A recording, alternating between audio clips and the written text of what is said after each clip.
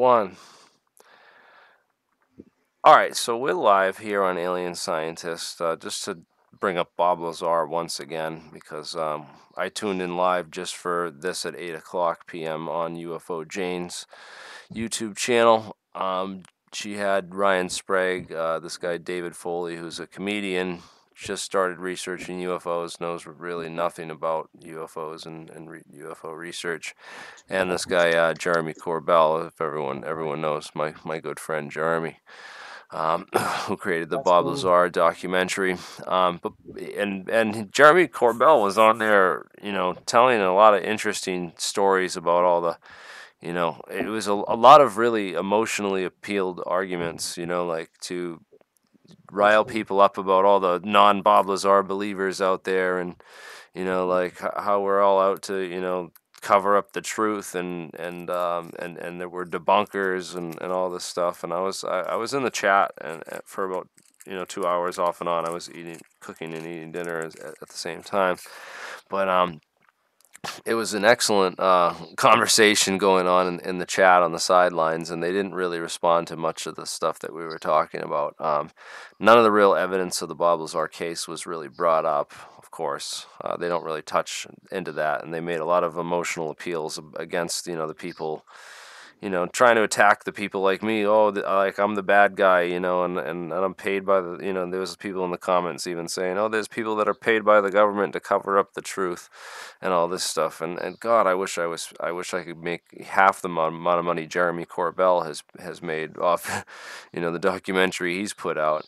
But it's per year. Can you hear me?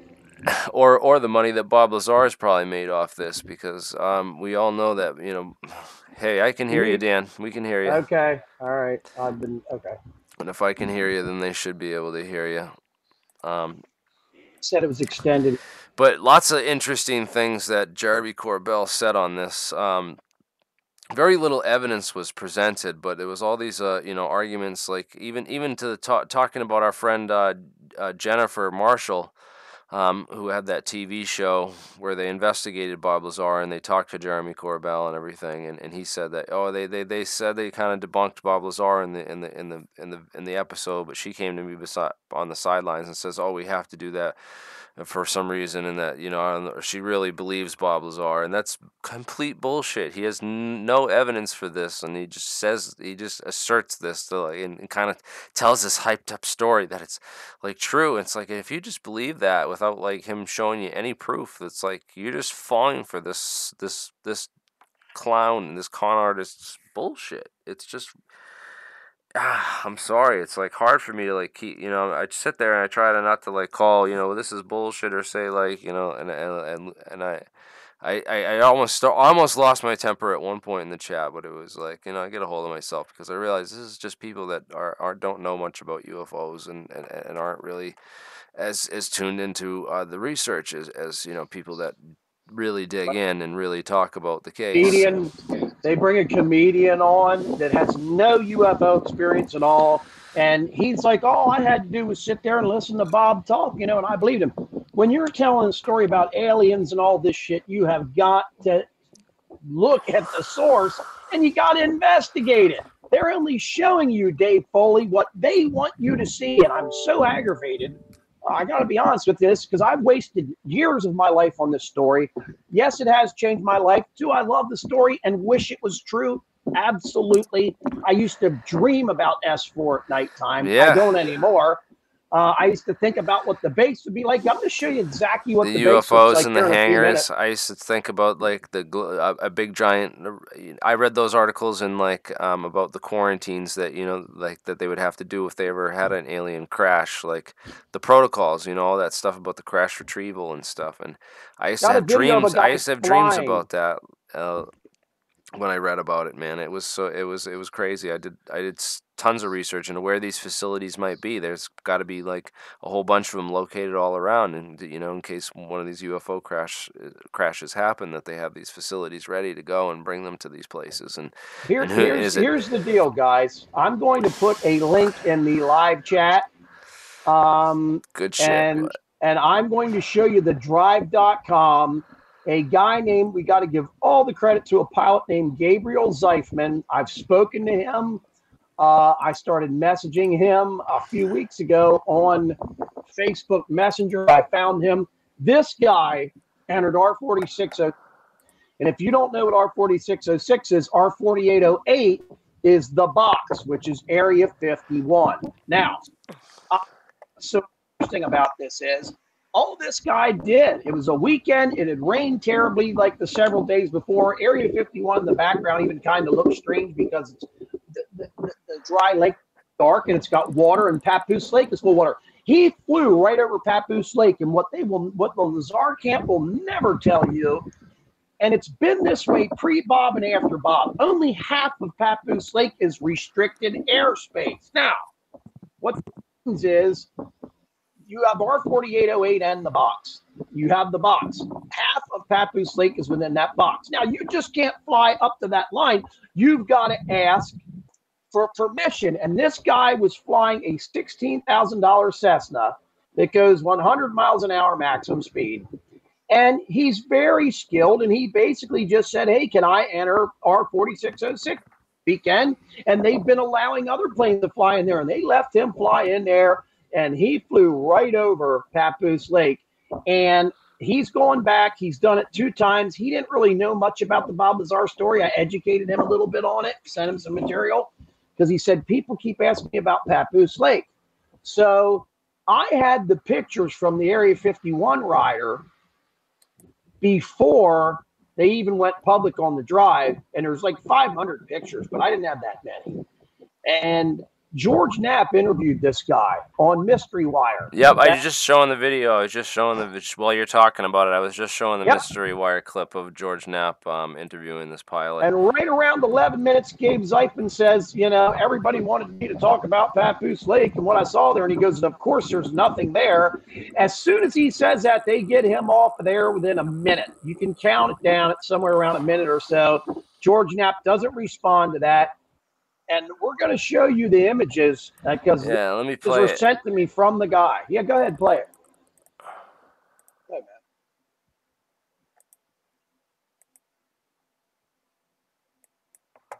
man. Hold up. There you go. Hope you stay nothing in touch there, man. Sorry about my language. Yeah. So yeah, no, there's nothing. Nobody's surprised when I'm there. So you were in two-way communication with the tower out there. Well, with Nellis, approach control, yeah. So they're the overlying radar facility. Thanks a lot for sharing these photos with the world and with us. And hope you'll stay in touch. If you get some more, maybe we could go with you one of these times. Yeah, definitely. We're flying around out there, just as they're aware when foreign satellites are flying over the base, right? Yeah, no, yeah. I'm always talking to air traffic. They know who I am. I'm positively identified on radar, and I also go anywhere between like 70 and 100 knots. So they've got plenty of notice that I'm on the way. So yeah, no, there's nothing. Nobody's surprised when I'm there. So you were in two-way communication with the tower out there. Well, with Nellis, approach control, yeah. So they're the overlying radar facility. Thanks a lot for sharing these photos with the world and with us. And it's like, yeah, get out. They kick him right off. Yeah, that's pretty funny. So, this is interesting. I want to show these photos and kind of get into this because this is the first time we have high definition photos of Papoose Lake, and you can go and look this up. This is Area 51 right back here behind this Papoose Mountain. And this is Papoose Lake right here with the trail that goes around from Area 51, supposedly that Bob Lazar took. No guard shack, no parking lot, no fence. It's just Jeremy, you gotta share your screen. Nobody can see it. No one can see this, huh? Great. It's easy. You go down to share screen button on it. See it? It's right. I should have my screen shared. I don't know why it's not sharing. There, it's coming. It's going again. Yeah, there you go. It's sharing now. Yep. All right. So here's the photo of Papoose Lake, and I'm trying to, blow it up as big as possible for everyone to see. And I'll share these photos with everybody. This is, you can clearly see Area 51 beyond the mountain here. And I wish I could go back. There's more pictures. There's plenty more. Oh, wait, this is more stuff about the Jerry Friedman stuff that you sent me.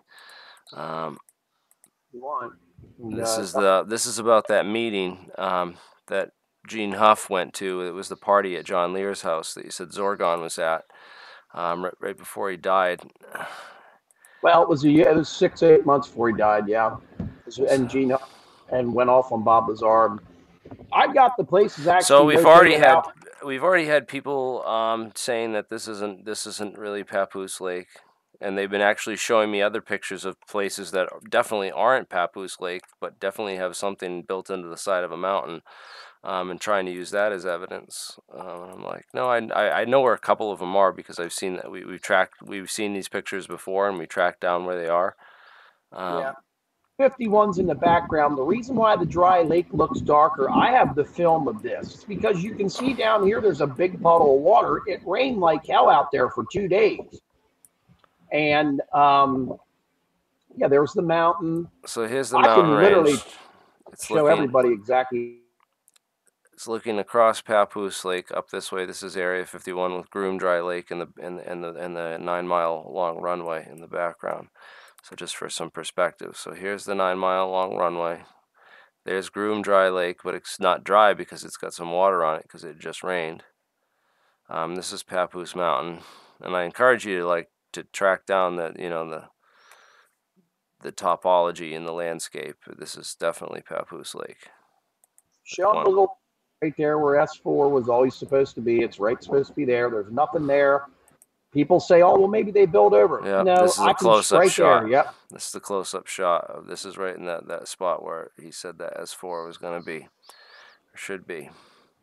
It's camouflaged in there, and I laughed at him. I said, "Really?" Then the excuses, well, maybe it goes over it.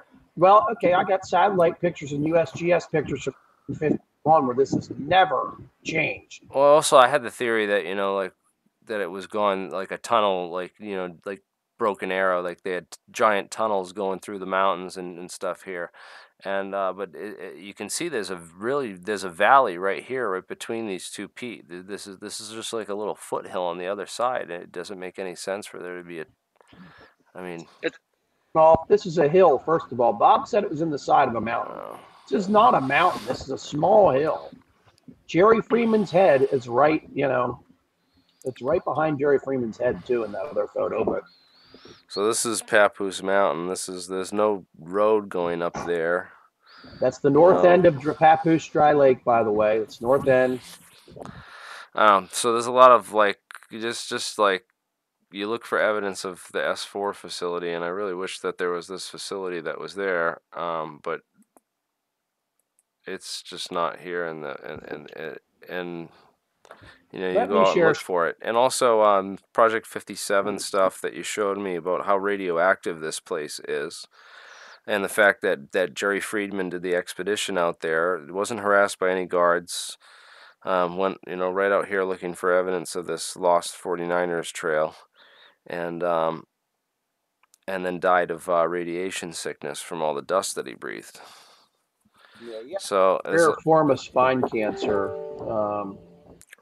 So it's interesting. Yeah, I want to get some other people to hop on and join us to talk about Bob Lazar, because I had invited. Put the StreamYard link in the chat, Jeremy. StreamYard's great. So we're on StreamYard for the first time for those of you on YouTube and on Skype and everything. I'm trying out StreamYard, and if you want the link for the StreamYard link, just text me or message me on, wherever, and I'll send it to you. I know there's a couple of people on Skype right now.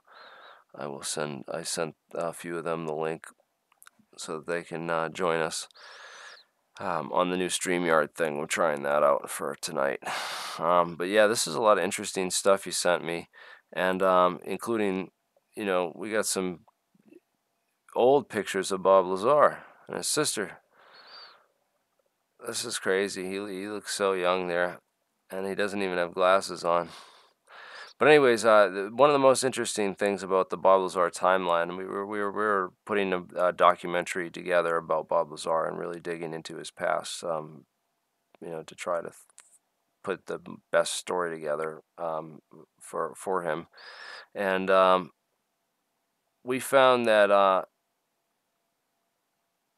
quite a number of things about his degree from Pacifica University, his bachelor's degree in physics, where he got, his bachelor's degree allegedly, and some of the issues surrounding that school, and what he did, the years that he was supposedly going to MIT and Caltech, and the years that he worked at Los Alamos for Kirk Meyer Corporation, and also. How do you muted your mic, Dan? So I don't know I if you did that on purpose. if you wanted to add a little bit to this story, because I didn't know where you went. I was just making sure you were still there and that the stream was still good. But we did a lot of investigation into the years between, it was the early '80s. So I want to point out one of the things that it's going to be in the documentary that I've got a couple clips here and stuff, and I want to show. So let's go just.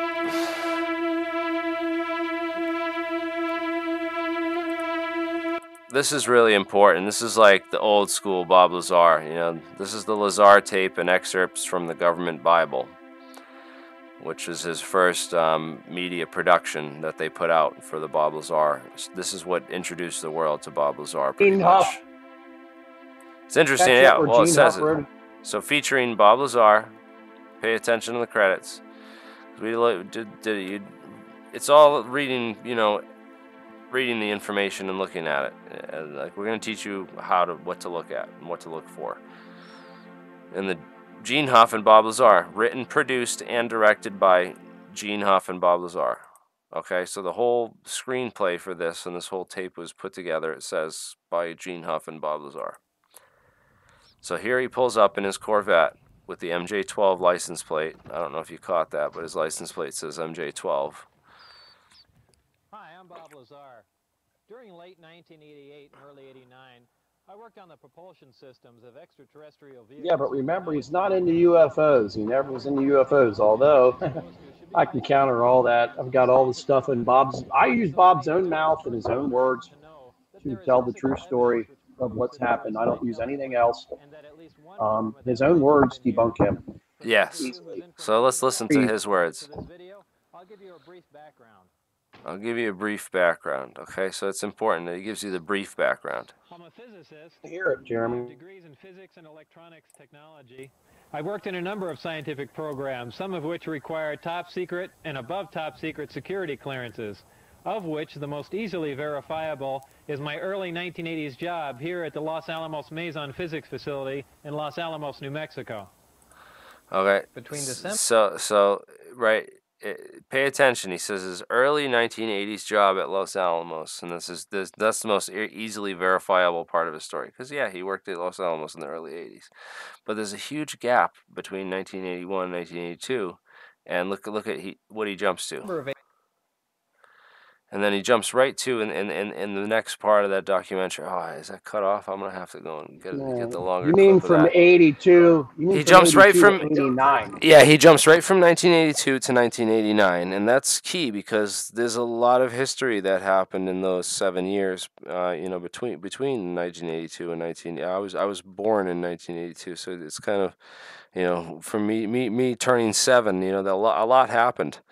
You know what I mean? So there's a lot of, going back into this part of Bob Lazar's history turns out to be teach us a lot about everything that was going on in Bob Lazar's life, and leads us to a lot of questions about whether he was the guy to hire to go and work on top secret programs, because as I mentioned, we talk about a number of different scientists on this program and their involvement in top secret programs and a lot of different top secret research and science. That's pretty much what my channel is about. That's what we talk about. on all my streams. But it's just crazy that this topic has just keeps getting more and more attention, and that people don't quite call these things into question ever, and just let this stuff slide and accept it. It's such madness, and it's almost like it's easy for them to control the opposition, because everyone thinks that I'm a shill and I'm disinformation, when I'm just trying to show people better information and better science and more legit technologies. But it's just crazy that there's so much involved in this, and it's almost like we need to put together a full documentary going into all the history. And I want to update, with a couple new things on the website about those pictures that you show, the new flyovers. That's some bomb stuff. High definition photos now of Papoose Lake, showing that there's nothing there. And then we have people that say, like, oh, they covered it up when people started learning about it after Bob Lazar went public, and then early 90s. We have satellite photos going back to which by the way, I need to update. I'm going to put a whole page on here about S4 on this. I'm going to update this site and really organize the information and the breakdown of it all in a much better, a much more clear fashion. And I got to correct a couple things in the biography, because I've been doing more research into Bob's history and learning more about. So here's some of the pictures that people posted. Oh, this is the base, and you can tell you're talking to a 12-year-old who just started researching That is this 3 not months the ago. base. Yeah, That so is the yucca that they put the waste barrels in. how about the let's talk about some of the interesting research that we've done into the anomalies that people have spotted out there, that and that we've spotted out there in our own research. Let's go to Google Maps and talk about some of the stuff that we found out there, and then doing research into this stuff, thinking there was that thing that we thought was the UFO, right? Area 51. The water guzzlers, where they have 3 of them, then they'll have a rectangle that's 70 feet long by 30 feet wide. I don't think anybody can fucking or something.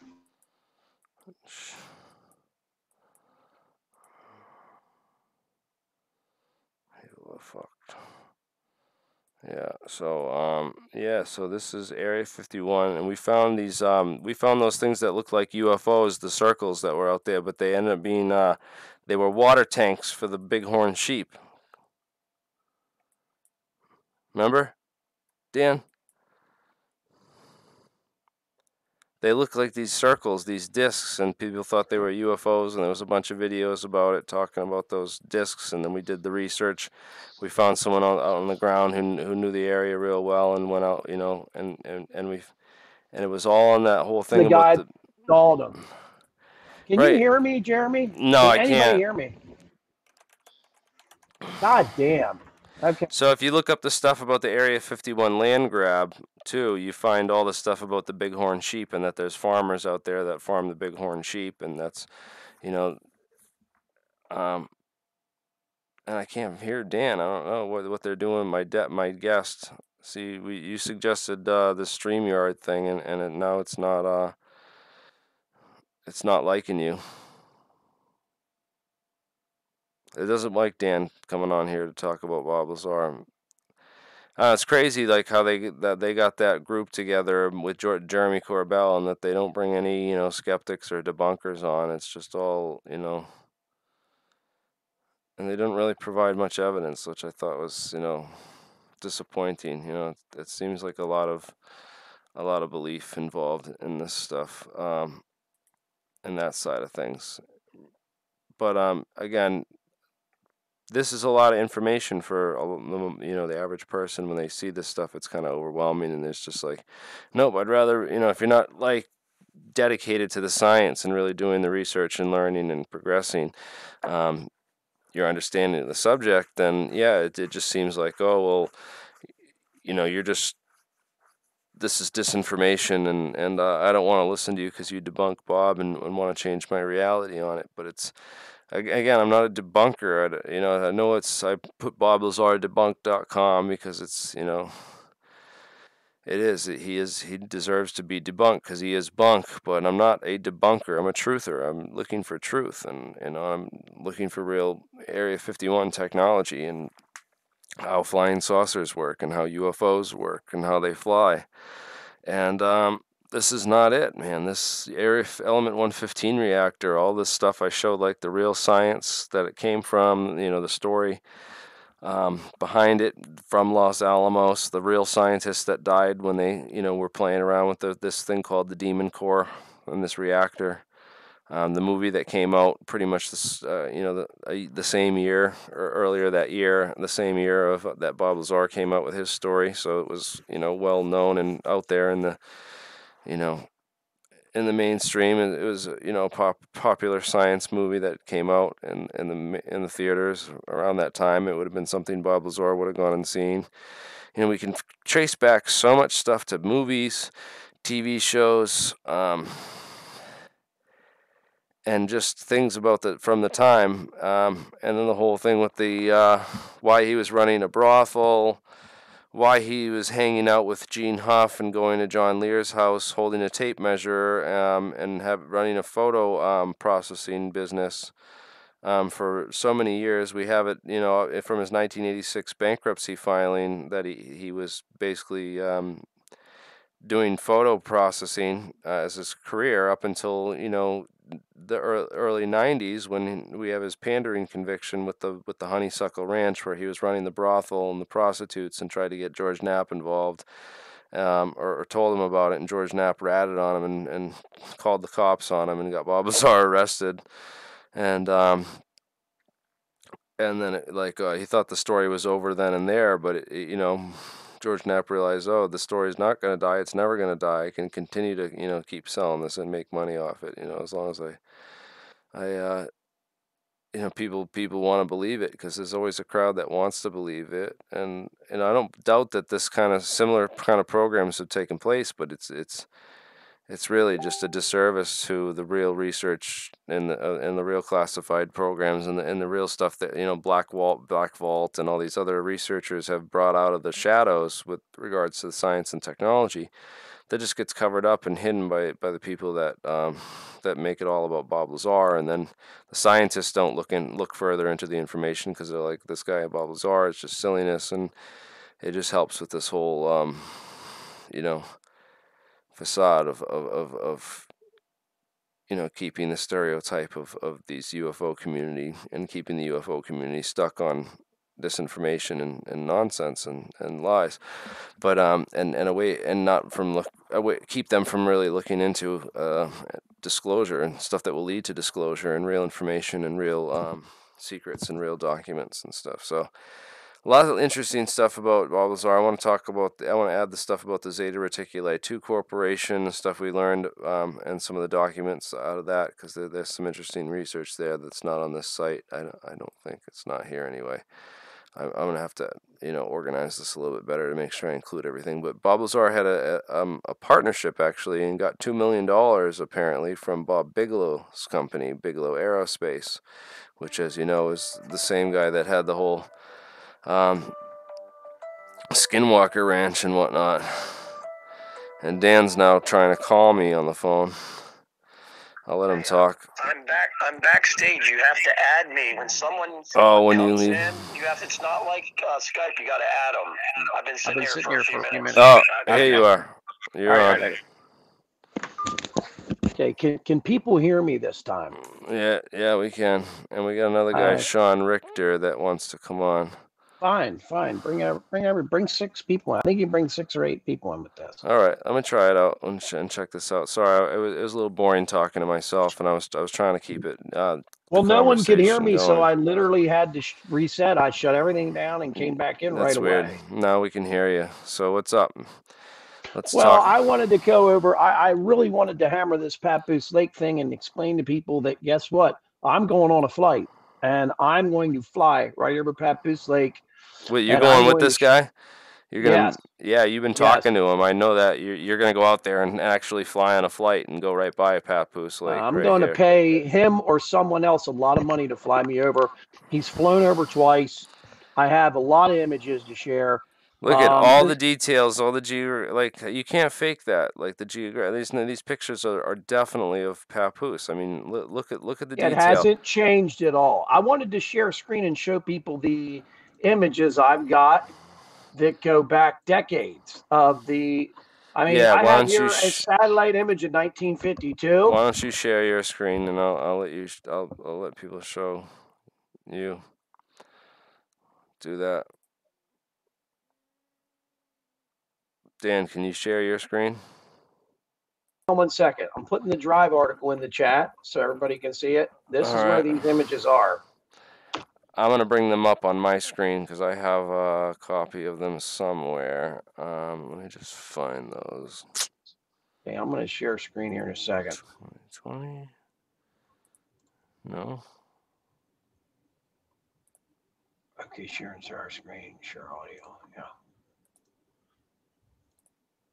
Jeremy, are you sharing the screen right now? Because it doesn't want to let me just. Oh, yeah. I'll stop sharing. Oh, yeah.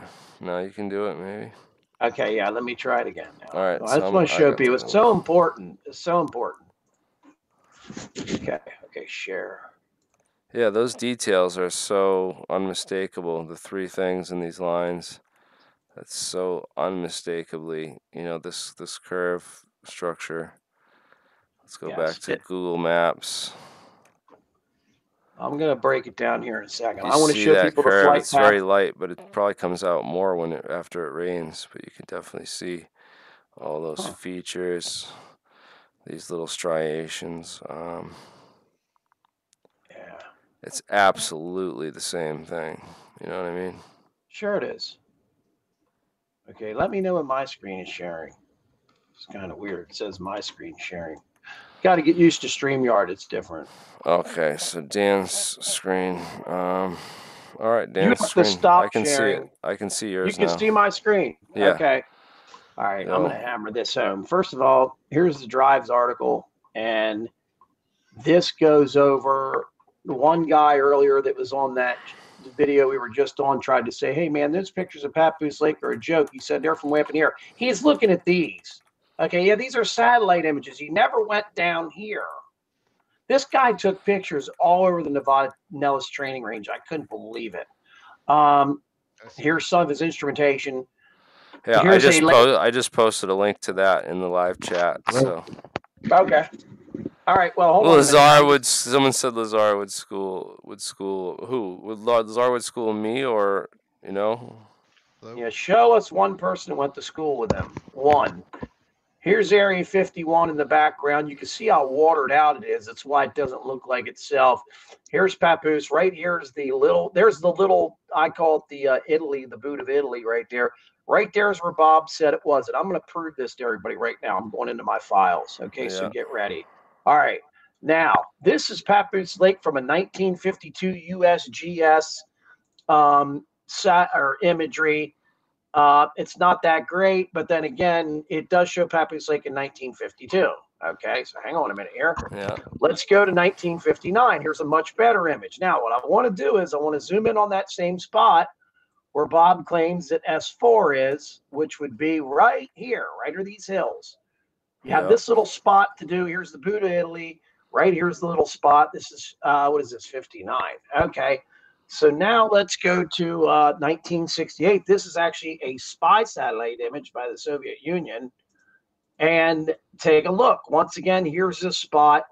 No change at all. Nothing. I don't see any roads there's many people that said, oh, they built that thing back in the, right after Area 51 was built. Yeah. Okay. Yeah, right. Okay. So hang on a second here. Okay, let me see where I want to go with this. This is epic. This picture here is so good. Right here is that little spot. Now, here's what's interesting. If you go to Google Earth, it hasn't changed one bit. There's not one change. And you can go back in Google Earth forever. There's not one change. Bob, in his drawing, which I'm going to show here a little bit later, I used to always find this spot here interesting on the Google map, but it's nothing. This is it right here, and I'm going to show you something. So here is, let's see here. Here's Bob Lazar's, okay. There's a point in time when Bob Lazar, and he has a good friend named John Farhat, F-A-R-H-A-T. John Farrat was a special effects guy, and he commissioned the Soviet Union satellite photo. I know that sounds insane, of Papoose Lake that they used on the Bob Lazar Testers Corporation model, the plastic little model you could buy. And that drawing, let me find that bad boy. Where is it? There's something very interesting about it. Oh, by the way, this is what an Area 51 badge should look like. Right there. That's actually a real Area 51 badge.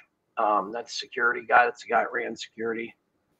Let me show you something here. I want to show you what they said. Papoose, or the Bob Lazar people, said that S4 looked like prior to them getting a hold of that satellite image. Which, by the way, there's no change with the satellite image either. Hang on. Jesus, look at all these pictures. This one's one of my favorite. Where's this one? Look at this. That says it all. Bob and Jeremy love each other. Okay, here we go. They used to. I don't think they do anymore. I don't think Bob loves him. So what do you think about the fact that, you know, so much of the Bob Lazar story looks like what Richard Doty was spreading for the U.S. Air Force, according to his story. You know, in Mirage Men, I watched Mirage Men, and that really put a lot. It really made sense of the whole Bob Lazar story, because I'm like, scientifically, the Element 115 story makes no sense, and there's so much other stuff that was going on at Area 51 at the time. Metamaterials research, invisibility, cloaking, the carbon nanotubes, surface coatings, the Biefeld-Brown effect that led to the B-2 Spirit bomber, and the not the Spirit, but the advanced technology bomber, the one with that charges the ion exhaust, that ionizes the exhaust trail and the leading wing edge. Hydrodynamics. Yeah, and then they have, all the stuff that they were really working on out there, and Bob Lazar doesn't talk about, any of that stuff. And if he even was there, he was only there a total of 6 days. Here's what's interesting. Yeah, you go through the timeline. The timeline just kills the story, dude. You see this name right here, people? John Farrat. John Farrat is the guy that's in the video with Bob Lazar when Bob Lazar does his hydrogen gas-powered Corvette. Gray-haired, curly-haired guy's John Farrat. He had this drawing done on Bob Lazar. Bob Lazar and him had this drawing done. And this is what S4 supposedly looked like. Now, that was before they got the satellite. Then, when they got the satellite images, now all of a sudden they've changed it to look like this because they realized, oh shit, there's only a couple of hills there. We're going to make it look like it goes into the side of the hillside. See this? Yeah. So he blends it into that little hill. And then there's a landing site over here. It's supposed to be cement. Here's an airplane sitting. Here's a bus. And then I think right next to this is the, let me see here. Oh, this was Bob. And these were people working with Bob that were like really believers of his, and being like, all right, tell me exactly just how this going through Bob's memory, basically Bob's imagination, and drawing pictures of this. This is from the original BobLazar.com before he totally shut it down for 5 years and changed it. You got 9 hangars. Each one of them is 40 feet wide. We'd have a total of 360 feet. And there would be at least 1 to 2 feet between each hangar. It'd have to be for walls. So right here's that little area we can identify. This is because John Farrat bought that satellite image of Papoose. Again, there's no roads. There's no nothing. And I actually have that satellite image here. Oh, here's a comparison of the Billy Meyer ship. John Lear shows Bob Lazar the Billy Meyer takes, and all of a sudden Bob Lazar's craft right here looks identical to the Billy Meyer being ship. According to John's testimony on George Knapp, we have that video clip. I posted it in one of my videos on Bob Lazar. We know that Bob Lazar and Gene Huff went over to John Lear's house and took measurements of his house, and then traded him an appraisal on his house in exchange for all of John's UFO files, including all the Billy Meyer stuff. That's the story, if you believe it. No, that's the story that they told, and that John told. That's what they told. Yes, that's what they told. This is very interesting. Here, this video, Bob Lazar is in this video stating that the craft was run off 2 gravity amplifiers, not 3. Now, all of a sudden, this craft has had one of the gravity amplifiers ripped out of there, and that they used to crawl down underneath and turn the turn the gravity amplifier at 80 degrees so that they could shut the nuclear reaction going off, which is absolutely ridiculous. I don't want to show this because it might get a copyright strike, but yes, it went from having 3 perfect gravity amplifiers in it to having 2 and 1 being ripped out and the whole being in the floor. I don't remember seeing that in any of the models. Here's the path that Gabe Zeifman went through. He went straight down here. He went south. Right here's the R4808 box. He actually came right here. He came here, went down. Right here's Papoose Lake. I can't see the bottom of that. Scroll down a little bit to the bottom of it. Can't? No, that's too high. Like, you got to zoom out or something. I'm not. It's too. You can't see where half of Papoose Lake is? Can't see that arrow right there? Yeah, let me pull this screen off. How do I start remove this screen? Doesn't matter. All you need to know is if you go to the R4808 box and the map of Area 51, only half of Papoose Lake is restricted airspace. That's why this guy was allowed to fly over and take these incredible freaking pictures that are just totally being discounted. I mean, look at this. Let's go through them one at a time. Look at that. Right there is where S4 is supposed to be. Let's zoom the hell in. Look at this. It's supposed to be right there. But my point is, people, it hasn't changed from the 1952 satellites. How in the hell is that possible? You can't discount this.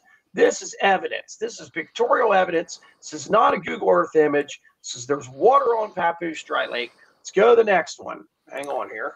Yeah, this is kind of hard to deny. It's like he insisted that there was a base here for years, and even led people on this story about it, and to the point of drawing pictures like this and having them on his website, which he's since taken down. There is a road that comes down here, but if you follow that road, they take that road to a shortcut over to Yucca Lake, which is over that way. They do use as a shortcut, and then this road here goes around to the backside, and it's another shortcut. Let's go on here. You ought to get a Tyvek suit, one of those, biological suits. I would never go on Papoose Lake, bro. Not after what happened. Not after reading the Project 57 stuff. See, Area 51's all watered out. That's why it's weird to people, and that happens. Papoose Lake's full of water.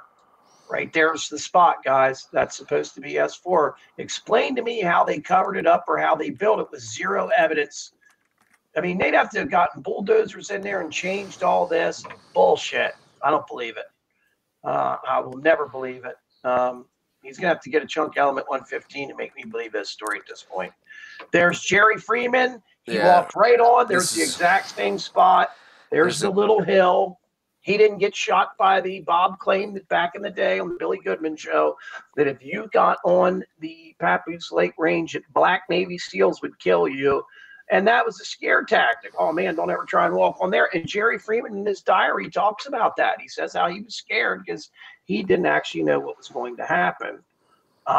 Here is a satellite image of Papoose Lake, and there's what a little S4 sport model would look like going and landing right, in the spot where Bob claimed, or that would be right here.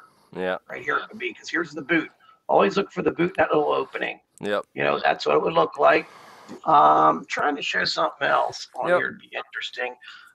Here's where TD Barnes called him a total fraud. That's on that. There's 2 live streams on YouTube simultaneously. That's pretty weird, wild.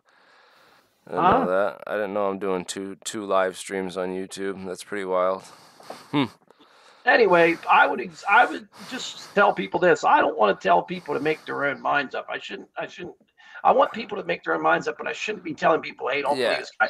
Look at the evidence. Those people just look at the evidence. Do your research. Like, all you need to ever do is listen to Bob, and you know he's telling the truth. Man, there's con men all over the world. I mean, look up con artists. Another thing, too, we haven't gone over yet, Peter Hyatt, who trains the FBI in linguistics, and he trains them in, he trains detectives and stuff like that on how to figure out if someone's lying when there's the pilot. I think I've seen this guy before, Peter Hyatt. Yeah, remember I showed him to you because Richard Hall had him on about the moon landings and stuff, and he was reading the statements. If you Yeah, type this his guy's name, from the FBI, right? And he did a whole bunch of cases where, like, oh, there was a whole thing on him he where he did. trains the FBI, bro. Yeah, By and the he way, he he he got this woman and like totally broke her down and like he knew like that or it was like this like it was tons of these cases like this where the woman killed the husband or the husband killed the woman and he's the they like best in the world. and he He's the comes best in in and the just world. rips it apart, dude. And he He like claims Bob's a total liar. he Anyway, cleans up. Yeah, this guy's good. I've seen some of here's his stuff. I just want to show people this area that Zeifman, he actually was able to travel incredibly. He came down this way, and then right there you can see Papoose Lake is right here. Here's Area 51. Only half of Papoose Lake is within the box. It's R4806 west. He asks on the video to fly through there. So now, hang on a minute here. Some people might be saying, "Oh, well, that's some bullshit. I want to see the video." Well, I've sped the video up a little bit. Here's one of his trips. Can you guys see this? He did 2 trips. Watch this. Right here, there's it. There's Papoose Lake. Right here. He's flying over Papoose Lake right now. Right here's the hills. Right here's the tiny hill. Can you see it? Yeah. He's flying over Papoose Lake right now. I mean, it's not a flight simulator. It's real, man.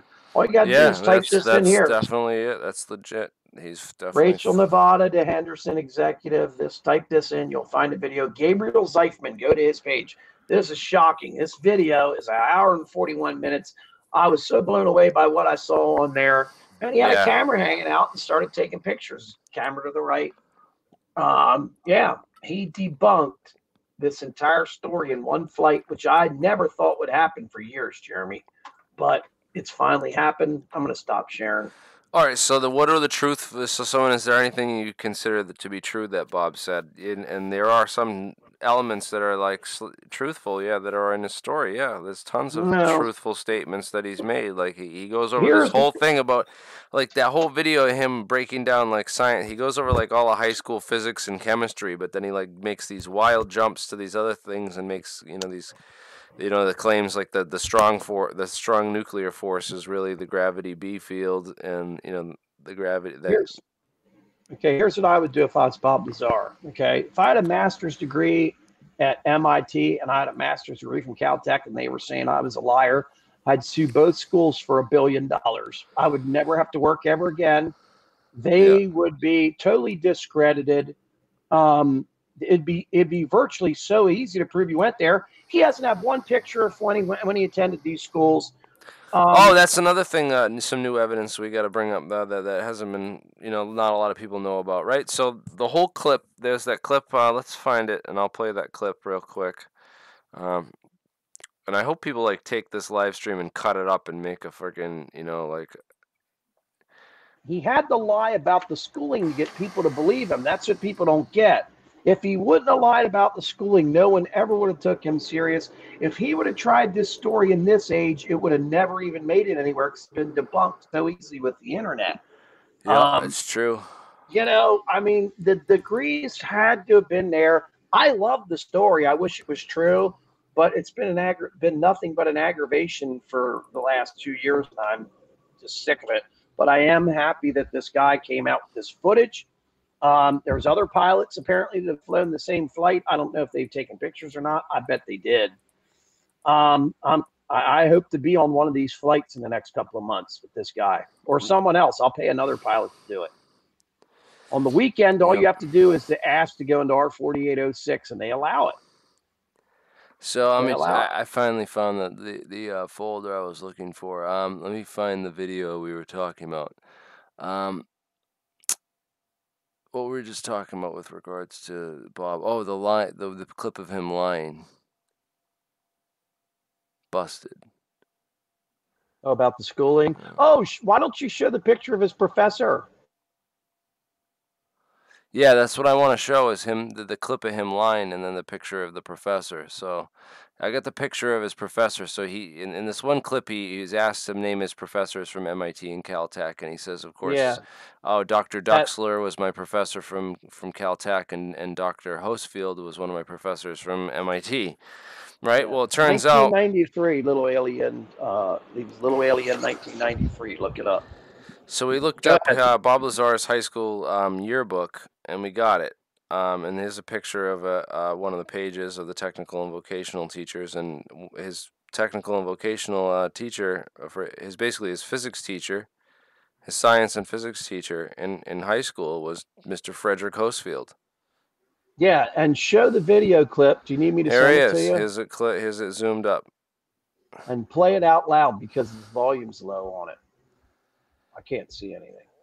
Yep. So, and I have that clip.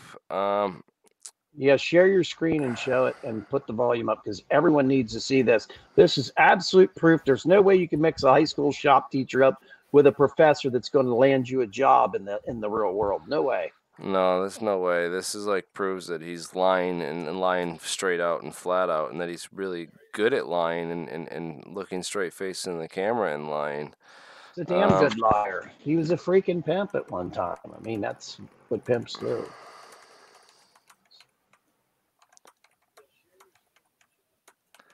So this is my video, how Bob Lazar debunked himself and no one in ufology noticed. And here's the clip. Let's. Can't you sharing your screen because I can't see it. I'm about to share it right now. So here it is. Ready? This the one? Still can't see it. Oh, it takes a minute when you share a screen, bro. I gotta share my screen in that other window. Hold up. So let me. It's because you're running 2 YouTube live streams. I think you're screwing everything up. Yep, it is. It is. Shut one of them down ASAP. Yeah, All right. Turn the volume way up because you can barely hear it being asked. Yeah, He's asked about I know. He says about his instructors and then says, I can give you a list sometime if you'd like. Right. So Tom Mahood asked him that question, by the way. Yeah, this was Tom Mahood who asks him the question, and Tom Mahood deserves big credit. I wish I could jack this up louder. It's so quiet. No, it's a master's degree. No, it's a master's degree. What was the year of graduation? What was the year he graduated? Probably 82, because I think I left there. 82. Jeremy, hang on a minute. Stop that. There's a share audio. When you go to share screen, there's a share audio section. You have to click share audio. Yeah. That's what's wrong. Go back and click share, stop, and then share again, and then share audio, and it'll play. I'm gonna post the video with a timestamp so people can go and watch that. You know. I want people to hear it though on here. It's hard. It's too quiet. It's too quiet. I already jacked up the volume 3 times. And you hit the share audio also. From the script, when I copied this video and I posted it in the video editor, I jacked the volume up like 3 times the volume. Okay. Well, I know when you share the screen, it asks you if you want to share audio also. You got to hit yes. So here's the key part. And I'm gonna share this video at the timestamp. Dude, it doesn't matter. None of this fucking matters. Nobody's watching this. We're gonna put a video together on Bob, and a whole summary video with all the research we've done. And I've got the script already for it. And we're gonna release this, and it's gonna get 100,000 views, and hopefully introduce a whole world of people that are interested in this to some real physics. And also like fuck with the debunkers, because the debunkers, we posted all this Bob Lazar stuff, and our research was so good. The debunkers were copying our stuff because they were like, Mick West was, posting links to boblazardebunk.com because his research on this wasn't nearly as, in depth and as good as ours. So he was posting links to our stuff. And that's good because it gets stuff, man. And that got me an interview with Mick West and got me talking to him and got me to share a bunch of stuff that might, I mean, some of these guys really don't care, and they're not, there to be reached. But hopefully, I got some information out to some of the people in his audience. Some information. Got people to think differently about certain stuff, because that's what I'm about. I approach things from a way different perspective than everyone else, and I don't care if people like it or not. But my analysis is what it is, and I'm no bullshit, no punches, no holds barred kind of guy. I'm gonna speak my mind and say it like it is, And you know, if Are you going to show the host field picture or what? yeah, so I can't find the I don't know where that is, but I have. the host field picture. I'm going to send it to you. So hold on. I have it. Hold on. So I have the picture of host field right here, and yeah. So he says Dr. Duxler, and we found Dr. Duxler. He's was his professor at Pierce Junior College, where he did take some electronics courses. Don't My believe he. name is covering up his fucking thing for some reason. Yeah, I Go know. to the It's one to the left. Go to the one to the left there. Also, it showed all the teachers in the vocational part of the school he went to. Also, it shows them all, and then you can see his name. I wish I could share the friggin' script I have written, because it's so much more. Everything's so much more put together in a clear and well explained order, and it's just no pauses, no skips, and no bullshit. Once we edit it all down, it's just gonna be. So here's Not William. sure why my name is on the bottom there. When I do other StreamYards, that's not there.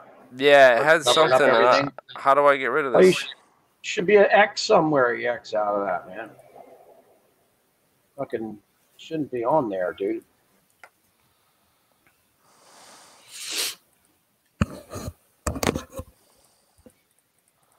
Yeah, I don't know how to get rid of that fucking thing. It pisses me the fuck off too. This is why I hate these programs, dude. Like they should make them super easy to use, but like they're not.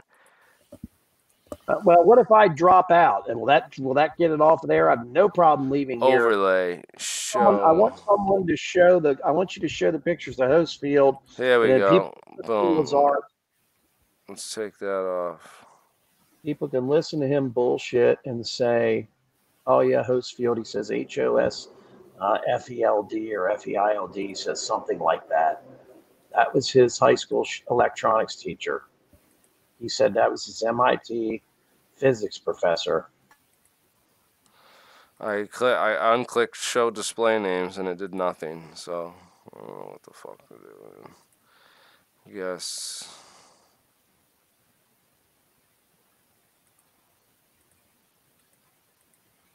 I don't know. Who cares? Just show the pictures and banners.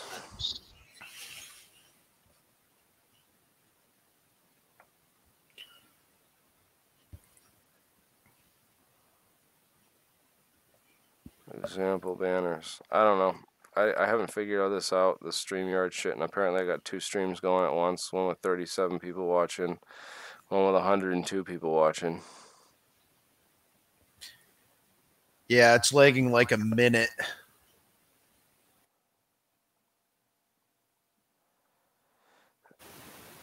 Yeah, anyways, fucking podcast is turning to shit right now. Great. Anyways, anything else we want to talk about with Bob Lazar? I posted that video. Show the picture. His high school teacher with the rest of the teachers, and you can clearly see his name is Frederick Osfield. You didn't do that. Yeah, there. I did. I already showed this. I already talked about this. I don't know what. The one to the screen left wasn't sharing, but the one to the left, man. It was so right here's there. the I full saw thing. it. You know, so here's the full thing. We also got we found a Robert Hofield who went to MIT, and we yeah, that's no one. It's no one. To do with it. Has nothing to do with it. Wrong person. But that's this is all the teachers. Teacher that he claimed was his MIT professor live at the Little Alien in 1993. Dan. Why would he lie about that? I mean, it's just kind of silly how this guy would go from working at MIT, going to MIT, going to Caltech, and working as this brilliant physicist at Los Alamos working on top secret programs, to holding a fucking tape measure for Gene Huff over at John Lear's house, who's like the king of ufology and king of UFOs, And then they learn all the UFO information from this guy, trade him an appraisal on his house for all this Billy Meyer tapes and all the Billy Meyer information. And then just a couple months later, Bob Lazar is suddenly working at Area 51, and telling Bob that he's working out at this on top secret UFOs. base on UFOs, on reverse engineering, these alien spacecraft, and his sports model looks.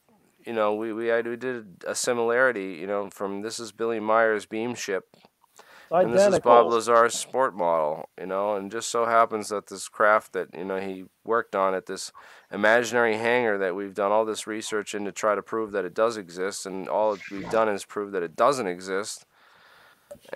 Oh, and do people want the video clip where John Lear says we showed him the Billy Meyer tape? Because if you show that on here, the hunk of shit that owns the channel, he striked me, and I went off on the guy. I couldn't post anything on my YouTube for a while. It was only 30 seconds. It's ridiculous, man. But John Lear says we showed him the Billy Myers tapes, and because it helps debunk Bob. That's why the guy gave me a strike.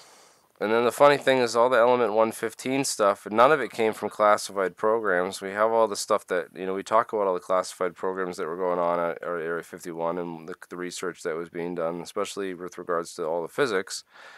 And this Element 115 stuff was going on at a certain laboratory, but two guys wrote about it in the May 1989 issue of Scientific American magazine. And I heard all about that. Bob actually talks about it in an old interview. He literally says, we know that the island of stability is somewhere right around here, and he actually shows the chart from Scientific American. I shit you not. Yeah. So there was no internet back then. That's why the story got through, but it was totally debunked, and it was gone for the longest time. And they started it back up again. It has like 15-year spurts, man. So another interesting thing about the story we wanted to talk about is that, the picture from when he lived on Woodland Hills, California.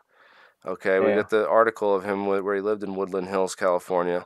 Pierce Junior College is in Woodland Hills, California. It's the nearest school to where Bob Lazar lived. If you look up Martha Street, this address. Yeah, it was right there. It was right over the hill. So yeah, it's right over the hill where he went to college. So you did all the research and you can put all these pieces together. He did not go to Caltech. He did not go to MIT. His family moved from New York to California right after high school.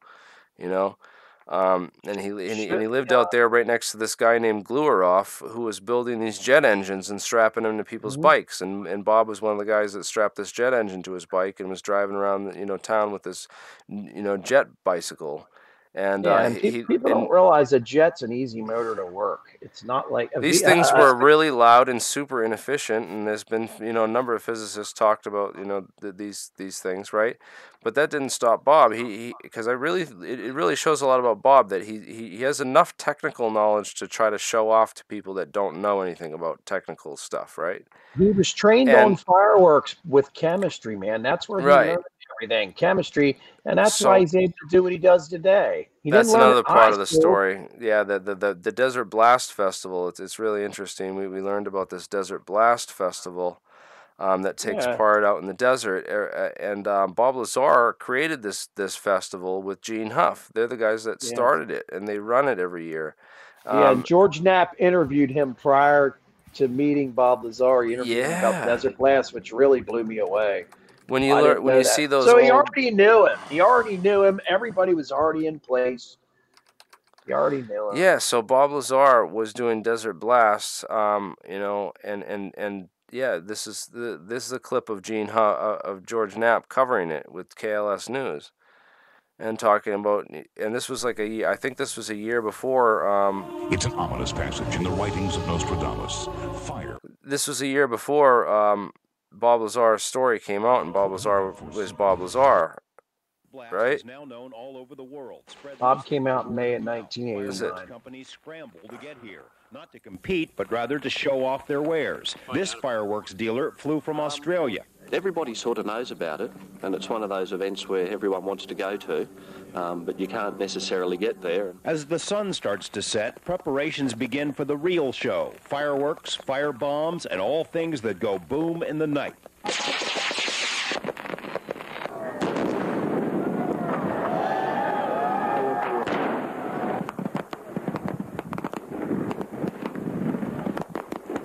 Yeah, all this history, man. Where is him? There's a picture of him.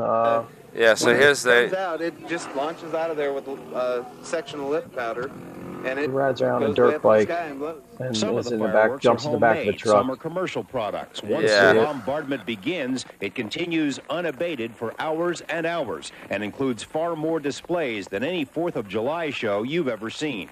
Jeremy, what's that second video you got down there where they show Bob in sunglasses right below there? Yeah, that's this is from Desert Blast too. There's Gene Huff. Holy crap. Yeah, that's in 99. Desert Blast. Probably the most well-known. That's on the TLC amateur channel. That was years later. Yeah, this was years later, but we go back to the original one. They actually interviewed, they showed Bob Lazar in the background, and it was years before Bob Lazar was Bob Lazar, like to Gene Huff, so he was already doing this sort of scientific level stuff, but really just on this. It's always stuff that gets a lot of attention, attention seeking. Now, my favorite thing is the video Corbell does, interviews him, and I'll post a link in the chat where he all of a sudden now has changed the story that the craft ran on 2 gravity amplifiers instead of 3. And you know why that was changed, because I got an email exchange with Bob asking him how it was possible for them to shut the reactor off if you couldn't touch it once it became reactive, because Bob demonstrates with his hands, because I couldn't get my hands within 2 feet of it. It was a local anti-gravity. There was local anti-gravity taking place. So how could he remove the dome and get in there and pull the Element 115 chip out of there? First of all, you've been irradiated and killed. I mean, it's so ridiculous if it was a true story. But you should hear Corbell, and he says, "You mean to tell me you just pulled parts out of this craft?" He goes, "Oh yeah, this had one of the amplifiers was ripped out of here," and he says, "and I would be very upset if I would have been part of the program." I'm going to put that link in the chat right at the spot where he starts talking about that, because now all of a sudden the craft operated off 2 gravity amplifiers and not 3. I mean, it just jumps around. People say, he hasn't changed the story, but there are a lot of things he has changed about the story over the years. If you really follow the story and you know the story and you pay attention to it. And what's really weird is all those clips that you were using is out. You had this whole library of debunking Bob clips, and then it's like they found it and went through it and pulled all those videos off the fucking net, because you can't even find any of that stuff anymore. It's like, and you were just using Bob's all this old Bob Lazar, testimony and clips, just like, if you really. That's a true story. I was placing all the videos all over the Living Moon and other places. And I was dumb and didn't privatize my YouTube channel, and people were going to my playlists. And remember, Jeremy, I showed you that one day of about 30 videos. I think 25 or 26 of them were gone. I was like, holy shit. And I haven't been able to find half of them, I bet you. I should have. Well, Jeremy Corbell, man, he plays dirty. He doesn't address the evidence. He blocks you from his. He block you from his channel, block you from his videos. He's a narcissist. I don't understand why he didn't go to MIT or Caltech. You would want to prove Bob was a physicist, because George Knapp states right in the Denmark speech he gives, or Copenhagen, I'm sorry, that he doesn't believe Bob Lazar had any of the degrees he declaimed, and he doesn't believe Bob Lazar could ever sit through a class. And you're sitting there like, well, then why did you believe him? And then he's like, the first show we ever did, we couldn't verify his background. George Knapp knows. He knows the truth. Yeah, he knows the story after doing it this long and this many years. But he also understands that his whole career is built on it, and he just kind of almost married to it in a certain sense, and that and he needs to keep his position within the whole UFO structure and field, and what that position is. I'm still trying to understand, because they got pictures of him hanging out with he's hanging out with Richard Doty now. He's hanging out with Rick Doty interviewing. Look what it says. Our pal Rick Doty. Richard Doty's the one that started the whole entire lie story about aliens being at Area 51 in 1988. He was on UFO Cover Up Live, and he says that the Zeta Scale of 1 to Reticulum 10, 1 being run Area 51. completely Oh, bogus, and here's 10 where he being lies and really says that, real. Where does yeah, it that he fall? was at S2 I'd and say Bob had it wrong. They did it. S2. So they're hanging Yeah. out doing interviews with each other, and then he says all about S2, and he's just John spreading. Lear hates him. He hates Richard Doty. He does not like Richard Doty. Richard Doty's one of the worst liars. He's still employed by the U.S. Air Force. Oh yeah, these people could all be disinfo agents, man. They are. They just won't laugh never at. know. They just put it in your face now. That's how blatant they are with it. That Rick Doty came out with his story, and he's just like, here, they did it. They did it at this one point to the UFO community just to shove it in their face. Like, no, we got you guys completely fucking fooled. You don't know your ass from your elbow. I think Bob sits back and laughs about this. He's a narcissist, man. He thinks this is hilarious. He thinks it's fucking funny, man. I bet. Yeah, there's no other explanation for it. He will never debate anybody. To me. He doesn't debate anybody. Joe Rogan, the questions were all selected. He picks people like Jeremy Corbell. Like, why do you think he let Jeremy Corbell be the one to do the story on him and do this? Because Jeremy Corbell would play ball. If he had a serious investigator, before Kevin Moore became this bullshit we are channelers thing, Kevin Moore went and interviewed Tracy Lazar, and Tracy Lazar compared Bob Lazar to a guy named, it's not the guy's real name, but his last name was Rockefeller. He was a con artist. He ended up being a killer. And damn, what was his name? Everybody should look it up. The fake Rockefeller. Anyways, she said, Bob, that was a total lie. That she was never threatened. They made the entire story up. It's all bullshit. And Kevin Moore had it all. And then Kevin started doing the We Are Chandler things. So Kevin discredited himself, just like a guy said tonight. Why would you even bring Kevin up? He does all that crap, that channeling crap.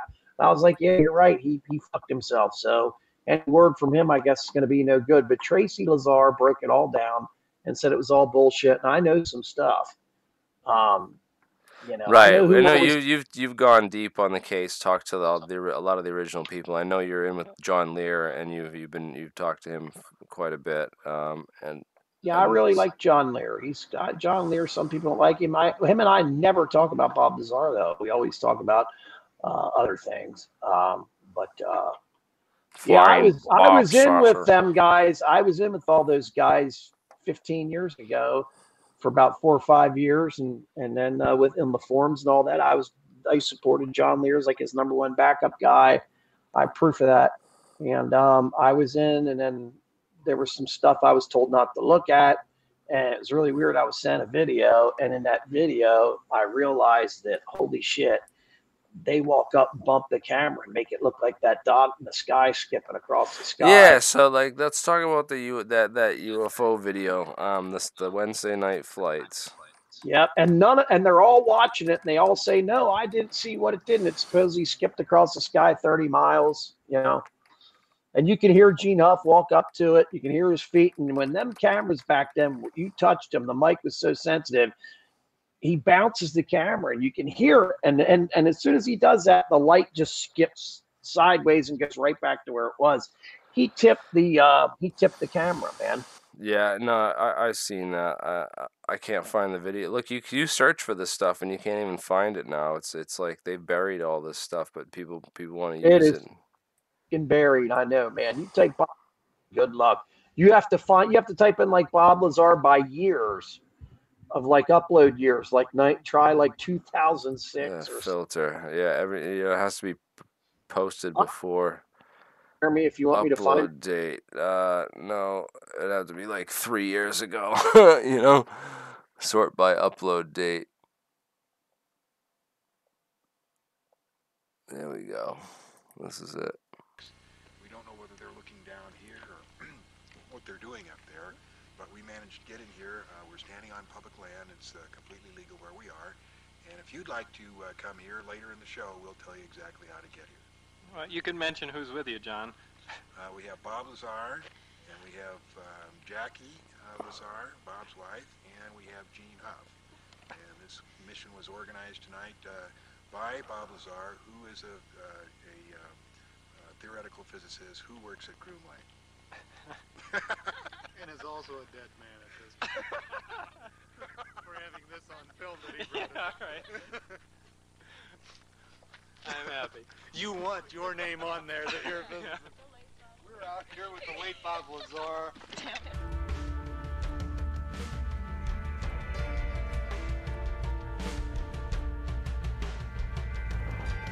That's not So it, man. it's just I sent you the link, man. It's this is the unlisted. aperture thing. This is the one that guy did where they blew it up and did Yeah. this effect on it and made it I look know. like some shit. I know who did that. He's actually a good friend of mine now, and he And used this the is morphing it, program. yeah. This is it. It's Managed earlier. to dodge security patrols. It moved around. It did a step move. It actually went up in the air like this and hovered, then dropped way down. Then it just floated around. This is and old cruised school around, history, and then it started man. coming up the mountain range. This home videotape was recorded during one of the trips to the Groom Mountains.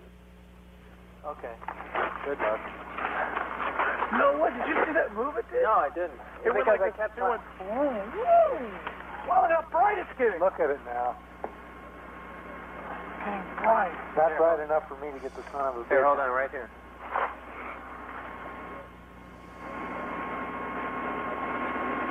No, what? Did you see that? No, what? Did you see that move it did? No, I didn't. They're looking right at Creech Air Force Base. That's what's so funny.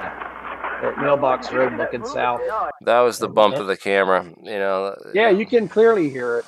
I mean, when I saw that, I was sent that by someone. I'm not going to say. It's funny who. how they edited it to like hide that in that they start it right where the bump is, and then they edit it so it kind of hides that. That's funny. Well, and listen, play it again. Why does Bob Lazar not see it? They're all watching the UFO, right? Listen to Bob. He says, "No, I didn't see it. How can he not see it?" No, I didn't. No, I didn't. No, what? Did you see that move it did? No, I didn't. It went like it went boom. Well, how bright it's getting. Look at it now. Can hear it. Well, he might have been facing the other way, you know. Who knows? Bullshit. You're not going to take your eyes off. Are you going to take your eyes off an alien flying saucer? Play that again and listen. This when he grabs the camera. Just listen. Turn your headphones up, folks. Yeah, no, I've already done this in slow motion on the other video, and I'm gonna put it together when we do the Bob Lazar documentary. Anyways, yeah, I'm sorry we got sucked in the Bob Lazar thing, but it's just crazy when you go and watch Jeremy Corbell do a live stream. They don't bring any skeptics on. They don't address any evidence whatsoever, and all the arguments they put on and bring out are just all these emotionally based ones that. It was just pathetic watching it, and I'm just like, I can't wait for. I hate to admit it, but I was a lot like Corbell back in 2004, 2005. I wanted to believe the story so bad that it didn't matter what Glenn Campbell or the other old school guys back then would say. Tom LaHood, I would pretend I wasn't seeing it. And I was told by Lear, don't look into any of that stuff, contaminate your mind or whatever. And that's kind of the message Corbell preaches. They don't say research anything. Do they, Jeremy? They don't say anything about research. No, they don't say anything about getting into the facts. They didn't really get say into all you any have to do is evidence just at all. listen. They said, just listen to Bob. Listen to Bob. You know he's telling the truth. And it was really just like this. I mean, it's a good introduction for all these new researchers to it's gonna weed out the people that are in this too. Yeah, Jeremy, show the George Adamski fake craft there where it's got the 3 balls hanging out from underneath it. I think that's where he got the gravity amplifier stuff from too, because that type of video would have been out back when John Lear was showing him the video footage that he had that he traded Gene Huff and for the home appraisal. Mm-hmm. And remember, they had been watching Bob Lazar and Gene Huff have been sitting around on Saturdays watching John Lear on the TV show called On the Record, which George Knapp did in 1987. They watched him, and in 88, they were watching him and couldn't believe the people that were calling in about the UFO stuff was just totally insane. They get involved in it, and then the whole thing is, oh man, Bob was never into UFOs. Yeah, you were, Bob. You were into UFOs, and you know it. There are guys from Los Alamos she used to work for that I talked to that said absolutely were into UFOs and other things I won't mention. This is the other cool thing too. I'm gonna post this in the chat. People need to check out this UFO cover-up live, and this was posted in 1988. a year before Bob Lazar came out with this whole story. And this was on like mainstream television back in the day. Richard Doty is one of these guys on the aviary. And he's the one that came up with S4. He's the one that came. No, Richard Doty was an aviary. Oh yeah, Richard Doty was he's Falcon. Was Falcon, and then the other guy. Jesus, I used to have all this stuff memorized in like 2 seconds. My brain's fried tonight. Right. We're gonna put this all together in the documentary, though, that we're gonna do, because it's so interesting when you watch parts of that thing, right? So this is the Falcon. Yeah, he says on here about Zeta Reticuli aliens were on Area 51, and that's a whole lot. No. Yep, he talks about the Zeta Reticuli aliens and the MJ-12 and the government Bible too. They mentioned about the excerpts from the government Bible, and that was Bob Lazar's name of his documentary that he did with Gene Huff afterwards. So it's kind of interesting. They borrowed a lot of this from UFO. They took all the UFO culture and the lore of the time, and we're just like, how can we create the biggest, most successful UFO story and hoax of all time? Like, how can we do this? You know? No, hang on a minute here. Richard Doty was a United States Air Force OSI, Office of Special Investigation disinformation agent, and they just happened to follow what he says. How do you know they weren't disinformation agents? Bill Moore, for Christ's sakes, was a guy that went around giving UFO lectures. He was one of the biggest Roswell guys. He was a buddy of Stanton Friedman's. He comes out at the 1989 UFOC thing and explains that he's a disinformation agent working for the OSI and NSA, for goodness sakes. Bill Moore, it just goes to show you how easily they're infiltrated, and they pay these guys. And you know, we just don't know. Bob could have been disinfo, and they could have wanted to create a narrative. It sure seems like Richard Doty was creating the narrative was, hey, nothing that's at Area 51 is human. It's all aliens. So if you see something crazy in the sky, it's not that the United States figured out anti-gravity. It's that there's a bunch of aliens living there, and people bought it. Right. Yeah, it was and they're still the using biggest the cover-up. misdirection, and it's still being used today. I mean, look at Bob. Look at Joe Rogan. The dude's a total fucking tool. I don't hate Joe Rogan since then, but I will not watch his show because you know what? Yeah, Joe I won't Rogan, either. He really fell off, man. He used to do a lot of truth seeking and a lot of like open-minded stuff, but his research is just that just like really put. Well, he talks as his friend Joey. I know, Sanchez or whatever his name ratted him out for being involved with having dinner with CIA agents, and this could all be a government thing. And every 5 years, they're probably like, we got to bring up the UFO stuff again, you know, because we got flying around, and we got to make sure people think it's aliens. I absolutely believe aliens exist, and I believe in UFOs and stuff, but a lot of the crap is bullshit, man. Yeah, that's crazy. It's all bullshit. A lot of it, almost all of it is. I wouldn't doubt it. I wouldn't doubt it if Rogan's having dinner with the CIA and you know, signing backdoor agreements to, like, you know, debunks. They're like, this is what you got to debunk, and these are the safe things, and don't talk and about. The whole, don't talk migraine, about the. Yeah. When he began to talk about on 115, he couldn't remember his bullshit, so he said he had a migraine, but continues an interview for 2 hours after that. You know, people that tell stories, he doesn't have Gene Huff there anymore to hold his hand. That's a big issue. Where is Gene Huff at? Gene, are you out there? We got to get I think Gene Huff is. No, and that's the same thing with Tracy Lazar. They'll be hated by the Bob Lazar cult, man. It's crazy. It really right. And, they don't want to come out because it's like they're just going to make themselves huge targets for these people, you know, like that. Or the yeah. My life's been threatened already just by trying to tell the truth about what the facts are. I'm not saying don't believe Bob or not. I'm just trying to show you what the facts are as we can see, not the fantasy. Because if you believe the fantasy, you absolutely will believe the story. We're showing you pictures, images of Papoose Lake right there that are no different from images from 52. So how could there have been this incredible base there with 360 feet worth of hangars that, Jesus, I mean, do you have any idea what the amount of vehicles and stuff that would have had to have been in and out of there every day, logistics-wise, to support a place like that? It would be shit, a ton of people would have been working there. Someone else would have came out by now. I just don't get why they would pick Bob. I mean, he was friends with John Lear. He was filed for bankruptcy in 1986. Borrowed money and owed money to all kinds of people. Was just irresponsible with money. He's a definite target for espionage, or foreign intelligence collection because of that. That would have got him rejected for a background check right there. Is your other guest still here? Let him say something, or did he leave? No, he had mic problems and he dropped out. But I just thought it was super. You go into all the details of the Bob Lazar case and really dive into the history of what he was doing every step of this process, and it looks like he was. It just gives you this whole clear.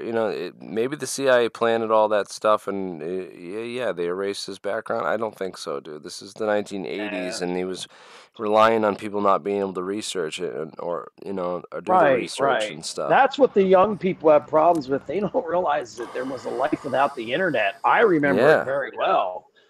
I remember when you didn't have a cell phone, you had to go to someone's house and use their phone to call home. There was no way to get a hold of people. They're just, There's definitely enough evidence out there if you dig. And when I say evidence, you can watch the Bob Lazar movies and all that stuff. That's what they want you to see. You got to read between the lines. You got to look at what Bob's not telling you, what he skips over and misses over, and you got to pay attention to those key details. Like when he says from early 1980s when I worked at Los Alamos up until late 1989, the end of 1989, when I was working out at Area 51. It's like, well, you just jumped over this whole big gap in time, and that's a big part of the story, is all the stuff that happened in between then. Because it paints a... Yeah.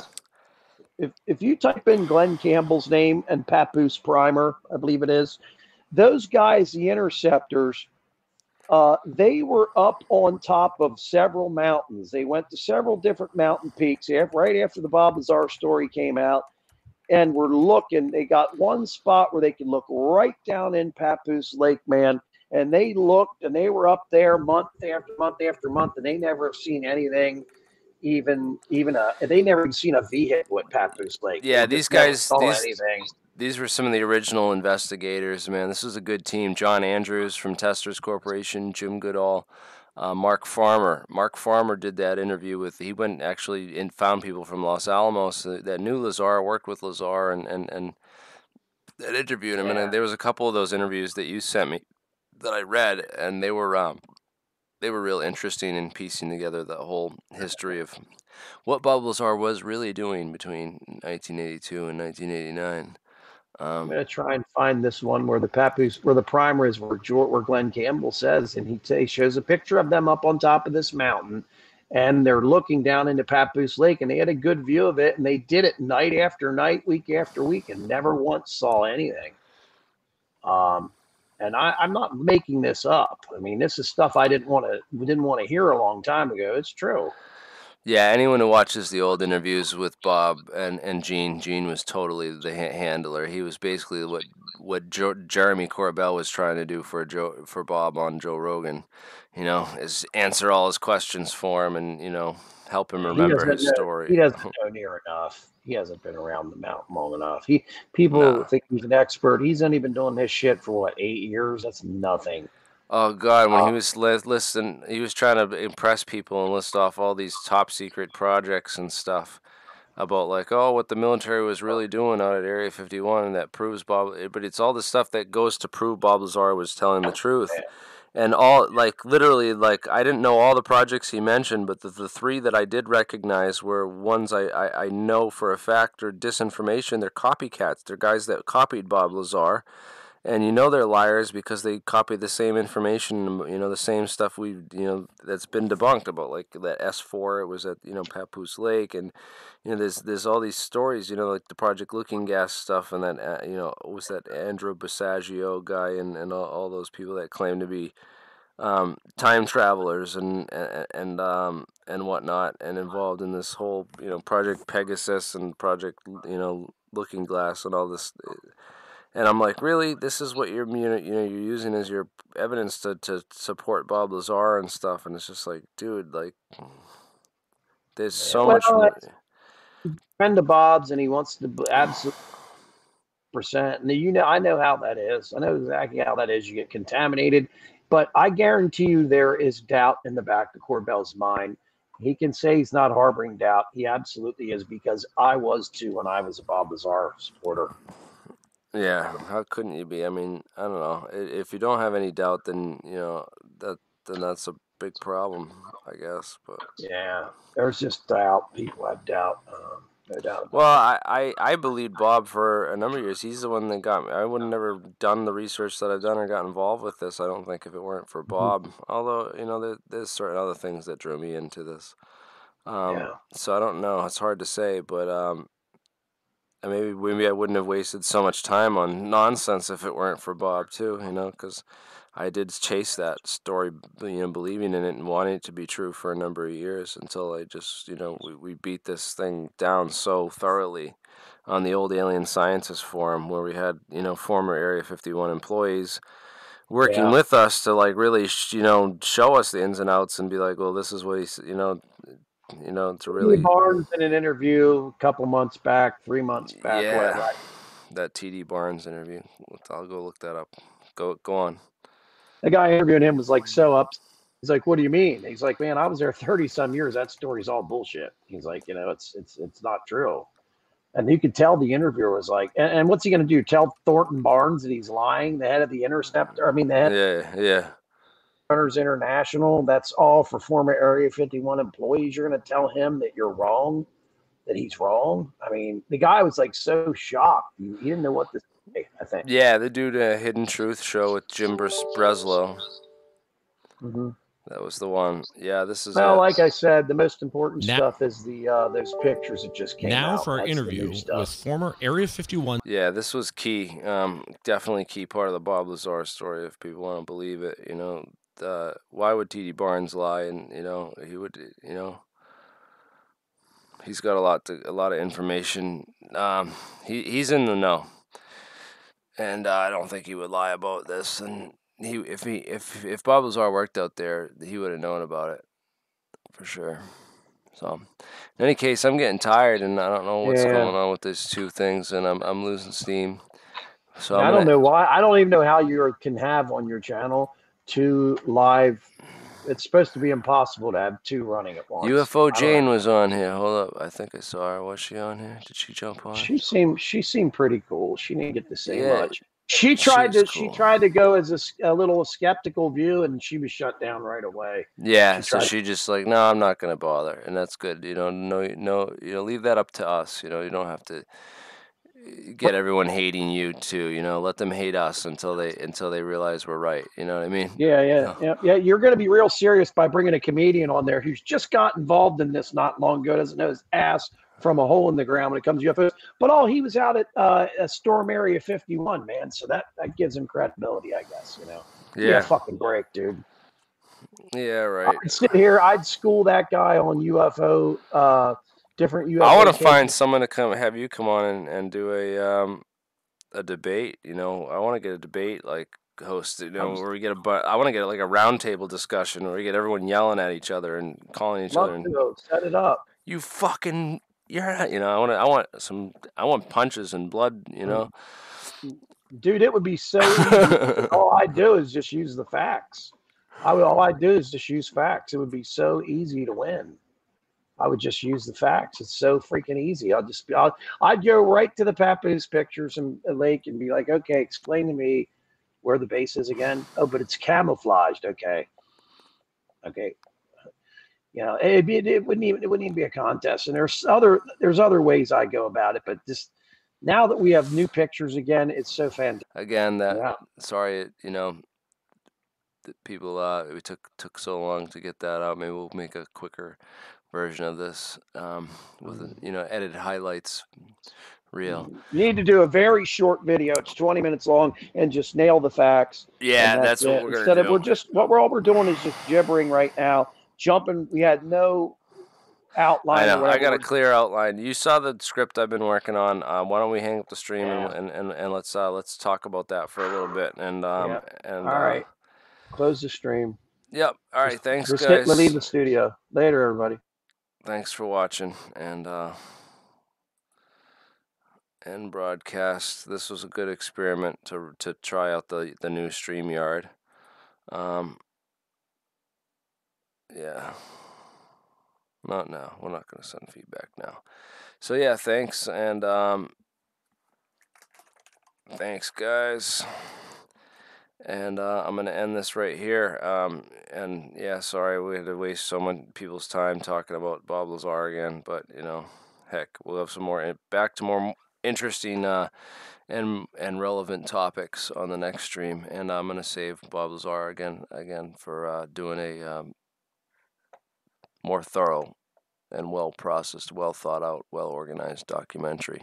It needs to be done, man. It just I can't keep doing this, you know. I just need to make one video that I'm just like, here, just show people this is the video, and it's just over for them, you know, where people like watching this and they're like, oh wait, Bob Lazar is not, you know, all this stuff is, you know, not really the right information, but this is all, you know, some of the real information that maybe we should be looking into. So hopefully we'll get some people, if I do it right, we can wake a lot of people up. That's what I'm hoping for anyway. And thanks for watching. I'm going to call it a night. Fucking tired.